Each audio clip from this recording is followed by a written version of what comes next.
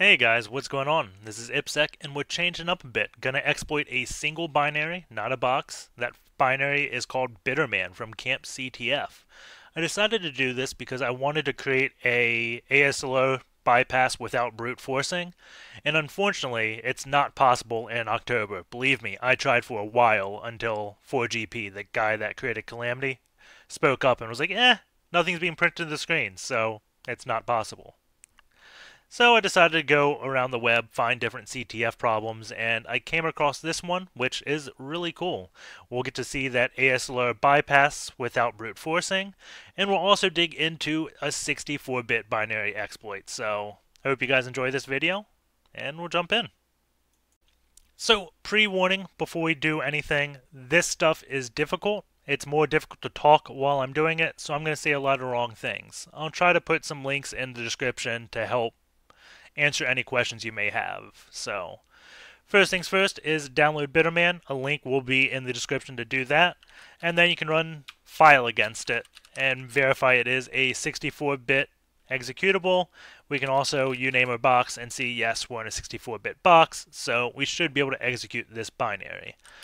We're going to do GDB on Bitterman, and we have the PETA extension loaded, so I can do CheckSEC and see that the only thing enabled is dep, which is NX. This is going to make the stack read-only, so we can't just drop shellcode and execute. That means we have to do a return to libc type of attack. The canary, this puts something in the register before user input and then checks it after user input. And if it changes, the stack has been smashed. Fortify replaces a bunch of vulnerable calls with their safe equivalent to help prevent buffer overflows. Pi, this is position independent executable, and that is ASLR essentially. It's disabled in this binary, which means all the memory locations in this binary will stay the same. It doesn't mean the memory locations in the libraries that this binary uses will stay the same. We'll see that libc changes every time this binary loads, but we'll do something to a syscall in this binary to leak the address in libc to allow us to do a return to libc without brute forcing. Relro, not 100% sure what this is. I think it's read location read only, which makes the global offset table read only. So we can run the application now, and it asks our name, so we'll just say IPSEC, input the length of message, we'll do 512, input text, hello, and it just says thanks and exits. It's a very polite binary. Useless, but at least it's polite. So now we'll try to do something more nefarious. So what is our name? Let us do Python C import, nope, not import, a print a times 500. We'll say our name is 500 A's. And it just exits politely and doesn't do anything. So we'll do IPSEC. And length of message, we'll do 512 again, and throw the A's in this spot. And now we get a segfault. And the interesting thing is, in 64-bit binaries, you don't get a straight RIP overwrite. All the registers, if these were E's, this would be 32-bit. The E gets swapped with R and 64-bit. But don't get to overwrite this right away. We do see it is stuck on a return call. So you look at the stack pointer, which is RSP, and this memory address looks like a valid 64-bit, but it's pointed to all A's. So if it tries to return here, it's going to have a bad time. So we have to fix this return address to put actual code here, which then will get put into RIP. But in order to do that, we have to know where the overflow occurs. So let's do a pattern create 500. And if you want to know more about PETA, just watch the October video. That's where I go into installing it. And we're going to run this again. IPSEC 512 input text. So now we do see RSP has a bunch of random data in it. So we'll do x/xg RSP to print it, get this offset, and then do pattern offset, and we see it's at 151. So we're going to throw 152 bytes into this, and then we should get to the RSP overwrite.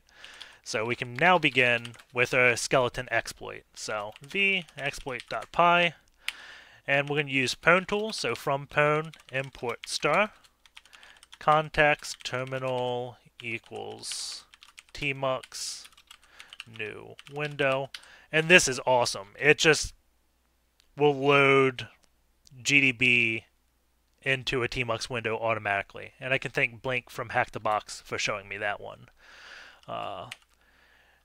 This will be used later. Process, and we will do GDB first. So gdb.debug Bitterman, and we will break on main. So now when we run the script, it's going to run Bitterman in GDB in a new tmux window. Then we have to set the context for our environment, which is Linux, and the architecture is AMD 64. This helps PwnTools know how to do some memory addressing and formatting. The next thing I'm going to do is do another comment and set context log level is equal to debug. This just comes in handy if we ever get hung in certain spots. So that's it for setting up the environment. We will have to find two different things, or three different things. We need to find the put call, which is in the binary. Puts is going to write our string to a place so then it can be outputted to the screen. And that's where the buffer overflow happens, and also where we can make it leak an address. So let's do objdump -d puts Bitterman and grep for puts. So we actually want two addresses. We want this, the procedural link address, the PLT, because this is where the call exists in the binary, and we also want the address of where it is in the global offset table. So what we're going to do is have put call itself in the global offset table, and what that will do is link the address of where put is located in the binary, which changes every single time. So we want to copy this whole thing into our exploit, and hopefully this will make sense once you see it happen. So PLT put, this is the procedural link table, I think. Yeah, procedural linkage table is what PLT stands for, I hope. 400, 520, and we want the GOT put, the global offset table, and that's 0x600C50, and that one is right here. So just wanted those two lines. The other thing we need is a pop RDI, because in 64-bit applications, you don't put arguments on the stack. You put them in registers, and the order is, I believe, RDI, RSI, RDX, RCX for 4 different arguments. We only need to do one. So we're going to use radare, not on exploit, on Bitterman, and we're going to do /r for ROP, and then pop RDI. And then take the address. So this is going to pop what's on the stack into RDI, and then return.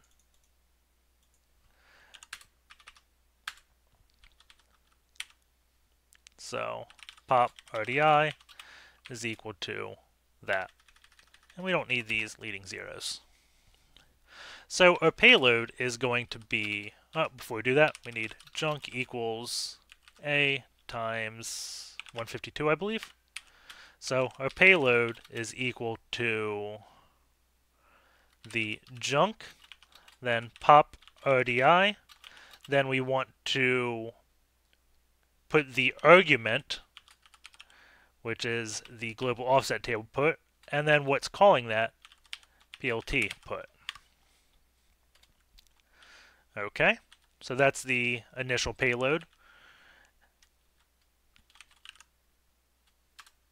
And we also want to grab all the output of the program. So we'll just call this. I'm not going to worry about anything. Okay.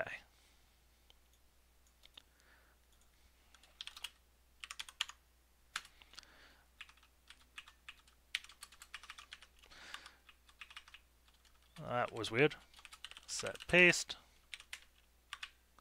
Okay.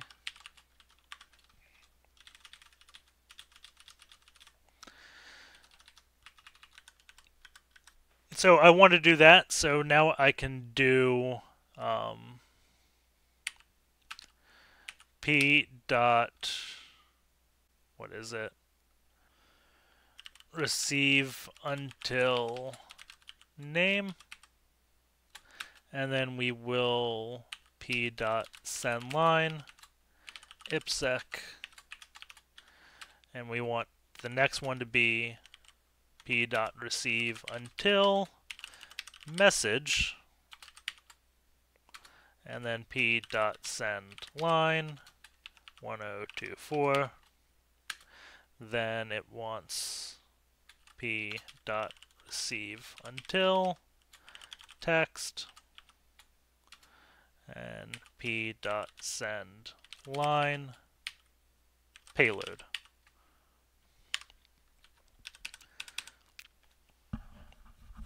And then we will do a raw input to pause the program until we hit enter. And if we don't do this and we're debugging it, it won't print any of the segfault information. And we can also do p inner active to see what happens after that. So it's Python exploit. Opened up and we have an error. So I forgot to put everything in 64-bit format. P64, P64, P64. All that's doing is converting these addresses to a 64-bit friendly format, because this is, what, 3 bytes, and it needs to be 8. So, see if that fixes it. It does. We broke on main because that's what we tell it to do, so we'll continue. And we get a segfault. Going back, and it outputs some information. So this is actually the memory address, and we can verify it changes by just swapping these quickly so we don't have to keep going through GDB and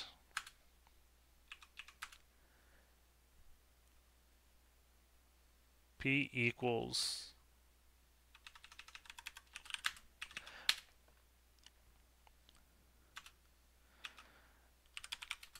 so I'll run it again, and we see different addresses. So this is the leaked address of the put statement inside of libc. So we want to grab that. So after we send the payload, we will want to put leaked puts equals p receive, and I think that was 8. We want to get rid of any new line characters, and I'll adjust 8. It's not that. And this should make ourselves much happier. So we'll try this. Leaked puts at glibc.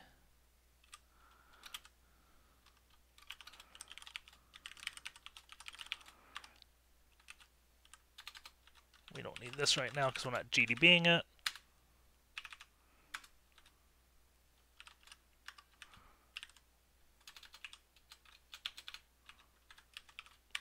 Had a syntax error, just clean that up. And now we have a wonderful error that it's not doing correctly. Crap. Let's see. Let's turn debugging on and see what's going on. Oh, not that. Debug output. There we go. Python. Name. Don't see anything there. Let's just go interactive. Oh, it sends the leak after thanks. So, if we send payload p.receive until thanks, then that should work. There we go. That looks much better. Now we see every time we're running it, we're leaking a different address. So, that's good. That memory leak doesn't really do us any good if we crash the program. So the next thing to do is do another object dump on Bitterman, and we want to grep out call main. So take the memory address of main, go into our exploit script, and we will put plt main is equal to p64, the address, and we also have to go to the payload to put plt main, and that should do it. So again, if we cause the leak, the program crashes. The leak does us no good because the next time the program starts up, then it's going to randomize all locations again. So, and after we cause the leak, we want to call main to put the program back in a working state so we can do another exploit based upon information we got from the previous leaked address. So, this is what this is going to test. After the exploit, we just threw the call main afterwards. So, let's run this again. We got the memory leak, and then it asks us for the length of our message. So, we have successfully called the program after causing the leak, which means now we have to do the hard stuff, and that is calculate where we are in libc to get all the other offsets we want to do the return to libc attack. So, first off, we have to locate where libc is, and I'm just going to copy it in my directory to make it a bit easier to work with. Okay, so we're going to do read elf on libc and grep out puts, and we want the puts at glibc, so we'll copy this address, go in our exploit, and we want to put our address. So this will be libc put. Okay, now let's just split the screen to make it easier. Read elf-s, and now we want to do libc again, and we want to grep out system. So grep this memory address, and we will put libc sys. Okay, now we also need the string /binsh, because we can call system, and we want to call system with binsh. So I'm going to go back over here, do strings -a-tx libc.so.6 and grep /bin/sh, and we get this string or this hex, and we'll put libc sh is equal to. So we have all the locations in libc. So now we have to calculate the offset. So if we do offset is equal to the leaked puts this is the address we had leaked of where puts is located, and we're going to subtract it against the libc put, and that should get us the distance away we are from this address. And that's going to be the same distance from every other address. So now we can do, I'm trying to think what to call this. We'll just do system is equal to the offset plus libc sys. And sh is equal to offset plus libc sh. And let's put them in P64. And completely unneeded, but won't hurt anything, I'm going to copy the pop RDI down here as well, so we know we have to use it.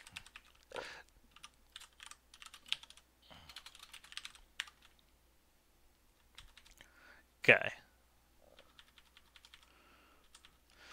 Now our payload is going to be the junk plus pop RDI plus, I want to say, the sh plus system. Now if we do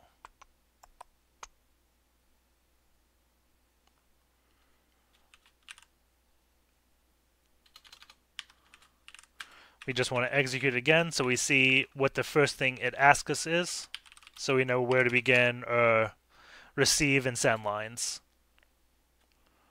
And something screwed up. What line is that? 46.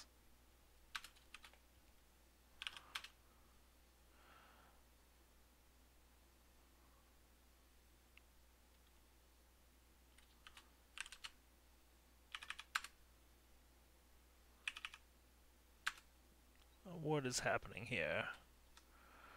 Oh, we have to unpack this. Leaked puts is equal to U64 leaked puts. Awesome. Okay, so we want to begin at the message. So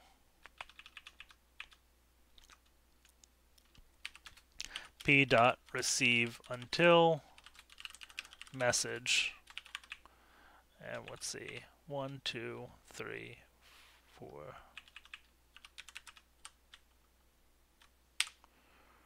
Okay. Let's see if this works. One would hope.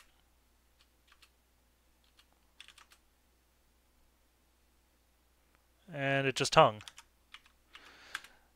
So maybe it wasn't expecting message there.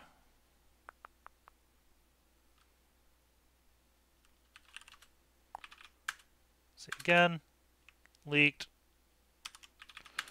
So let's enable debug and see what it's sending us. That was GDB.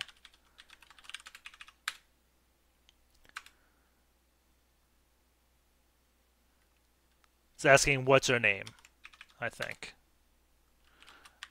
So we can try starting there. And I just saw name there. So let's try this now. Nope. I don't know what it's expecting. Oh, if it had saw name, now we just want to send it the name. So we already received that line. And looking up here, I think I forgot a 0. Must have been a copy and paste error because that was an odd number of bits. So save this, and we'll try. Python exploit, do ls, and we have a shell. So that was it. If you could follow that, you're amazing. If not, well, we're about to get a little bit more confusing. So let's exit out of here, clear everything, and we're going to use PwnTools to the max. We can exit this one too. So let's go back into our exploit, and we're pretty much going to get rid of every address we did and actually, I'll just delete them. I don't need them. This stuff I don't need really. We're just going to let PwnTools magically find everything. So we're going to start off by saying log.status mapping binaries, and we can say Bitterman is equal to elf Bitterman, and we can do this because we have all the binaries including libc. So rop equals rop Bitterman, and libc equals elf libc.so.6. Okay, and we're going to change the name to be exploit2.py v. Just in case I want the old one, I figured I would change the names. So we've created Bitterman, rop, and libc. So we're going to start by building a chain with rop.search regs RDI order equals. So this is magically going to find the rop chain of pop RDI. Then the next thing is we want to find the rop.puts elf.got puts. This is going to create our next system call, and we also want rop call elf.symbols main.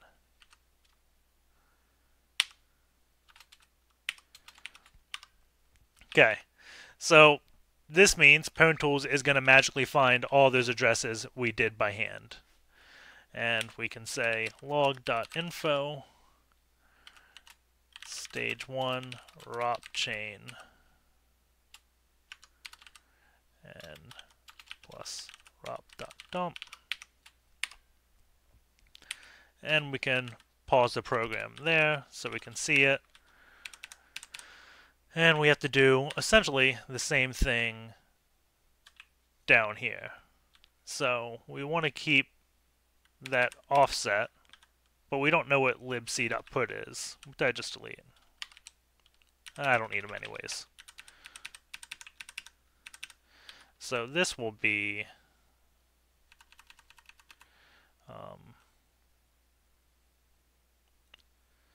puts minus libc.symbols puts, and we want to change this to be libc.address. Okay, we called that, yeah, because we called this libc up here. So we're changing the address of the libc we defined earlier to be at that offset. So we're rebasing the libc. And then we can do rop2 is equal to rop libc.